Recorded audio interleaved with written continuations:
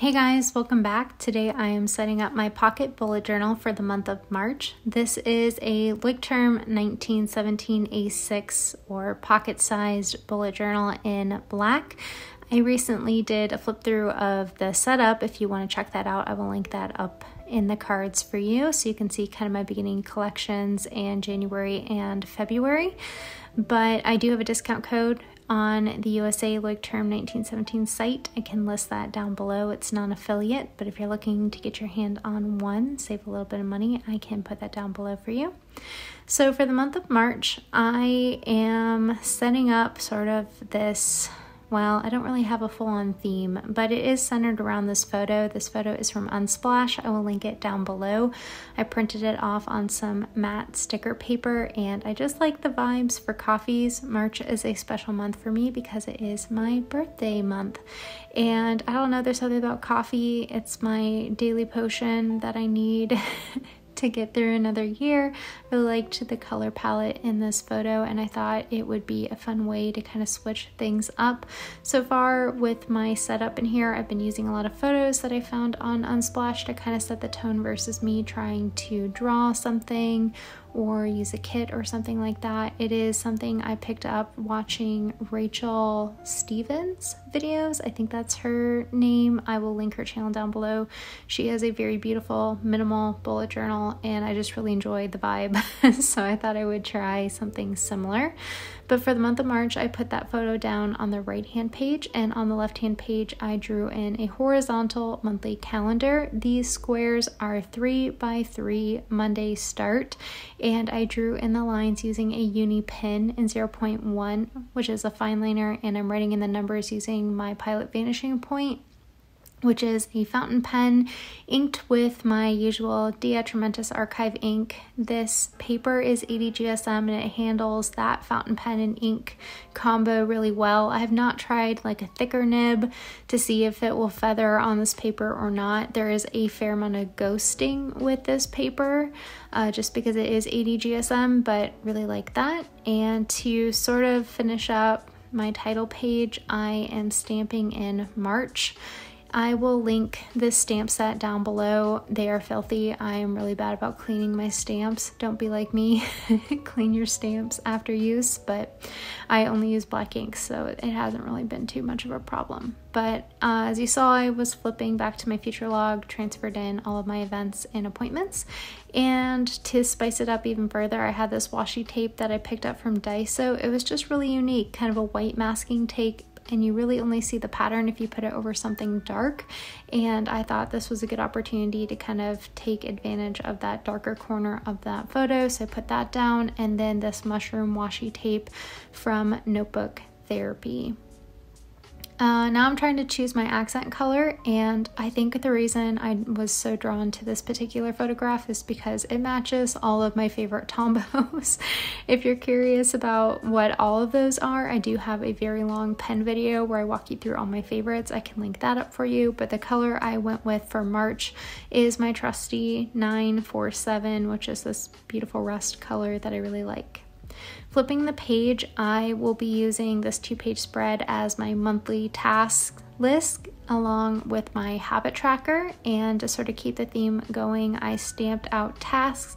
I'm using VersaFine Magic Chalk ink in Midnight Black, and as we will see, I stamped my K upside down, and I make so many mistakes in my bullet journal. I get people who, will comment and be like, why are there no mistakes? There are, I just don't take photos of them or I leave them, and if I don't call out attention to it, most people don't notice it. So I stamped the K upside down, and I just determined that that was the vibe for March, and we are leaving it because I think if I tried to cover it up and restamp it or do washi tape or something, it's just gonna look more messy than an upside down K. So little things like that I am leaving.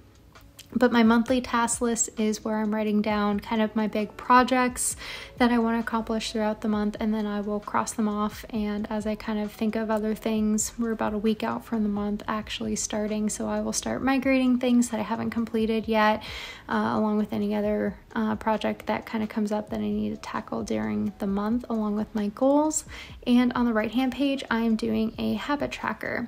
I have been struggling on the habit tracker game. Like for the last 3 months, I want to say it's winter blues. I don't really have a valid excuse other than I have just not been doing sort of my basic functions, and I figured I would just try a different type of layout. I've been really relying on monthly habit tracker inserts where it's like 1 through 31 layouts, and I think, you know, switching it up, sometimes a new layout can kind of re-inspire me to, you know, tackle my habits a little bit more effectively. And this month I'm trying the mini calendar layout, and I'm trying to kind of draw out the full 31 days plus the 28th of February. And I'm going to draw out 6 habits, again using that same Uni Pin fine liner in 01. That's the black color. I also have this one in like a dark gray and a light gray. Maybe I'll pull those out for next month, but like this one, because it doesn't smudge, I can highlight it with a Tombow, which I really like, and I will write in the name of the specific habits right above the mini calendars once I kind of finish deciding what my goals are going to be for the year. And I'll either draw in an X for the days that I complete the habit, or I will color it in with a Tombow.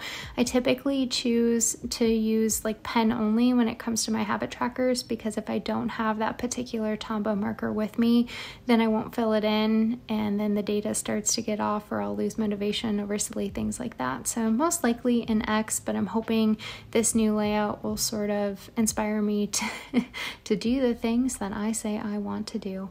And carrying over similar washi tape that is foiled, more mushrooms from NotebookTherapy, and that same sort of white washi tape that I love but totally blends in with the paper, so I have to find kind of unique ways to layer it, but it adds a very textile element to the spread, which I quite like, and it's just something that is a little bit different.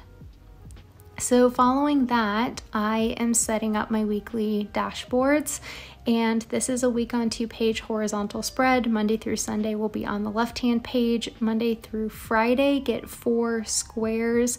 Saturday and Sunday only get 3 rows for those days to get this to fit in nicely. And this is a layout that I discovered works super well for me from a planning perspective after my adventures with the Hobonichi weeks in 2021.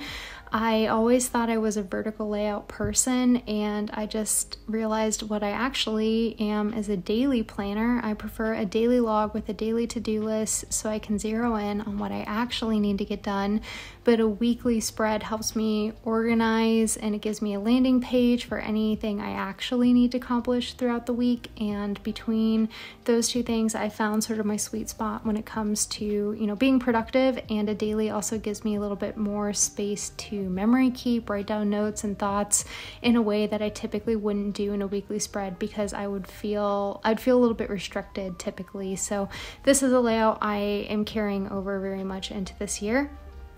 And on the theme of making mistakes, I missed a date here, and most mistakes like that I would just kind of continue to carry on. But when it comes to my dates, I'm a very numbers, text type of learner. So if I write down the wrong date, I will actually show up for an appointment on the wrong day. So this was something I thought, yep, I gotta fix that. So I just used some whiteout from Tombow and some date dot stickers from a Randy Dot Plans kit that I had, I believe, from an old Patreon subscription. So I'm just using those throughout because I had enough to kind of get me through the month of March.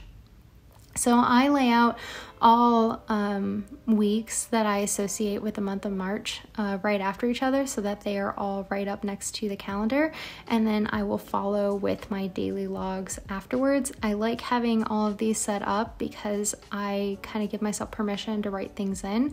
So I won't necessarily do it on camera today, but after this, I will take all the events that I wrote in on my monthly, translate those to the weekly dashboards, look at all the goals and tasks from my monthly to-do list, and start breaking them down and kind of distributing them across the 4 weeks that I associate with March.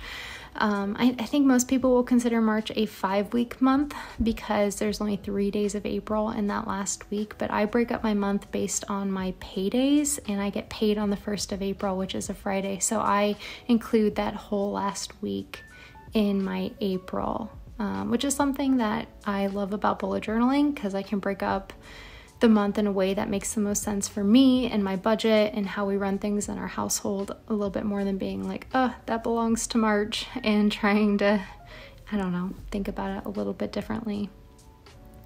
I like the flexibility, I guess. Again, I'm doing all of my writing using my Pilot Vanishing point. It is sort of my go-to. I like that I can highlight it. I really like that I don't have to wait for it to dry on the Leuchtturm paper. I can kind of just turn the page right away and I don't have any transfer. I haven't really been using any blotting paper or anything like that. This ruler, by the way, is from the Coffee Monsters Co. I can link her shop down below. It was from like an anniversary bundle. I think she has them in rose gold too. Occasionally, I don't know if they're in stock or anything like that, but power of editing. This is the fastest I've ever set up my weekly spread.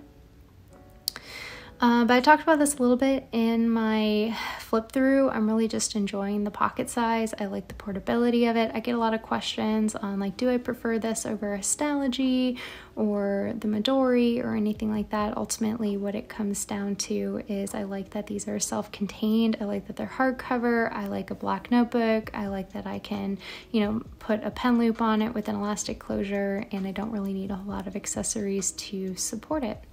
So I did get a new stamp in the month of February. I can link it down below. It's from Amazon, but I'm going to stamp my dates for my daily logs for the month of March. This is my March setup. I'm keeping it pretty minimal, but I think it has a certain vibe to it that I really appreciate. I'm hoping that the new habit tracker layouts clicks with me for the month of March. If you have set up for March, what was your theme or vibe down below? Do you do themes? Do you like to print photos and put them in your setup? Let me know down below. If you've made it this long, thank you so much for watching, and I'll catch you next time.